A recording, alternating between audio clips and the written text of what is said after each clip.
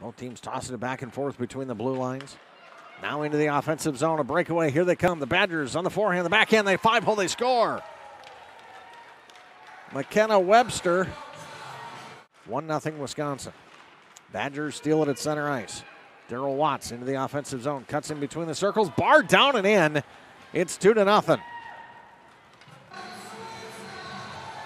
It's Taylor Nelson. Nelson then lost the puck, picked back up by Valentia. Her shot deflects off the pads of Hoganson, and the rebound is in the net. Hoganson couldn't get her left skate to the post. It hit the skate and went in. Right pass to the left side circle. It deflects down low.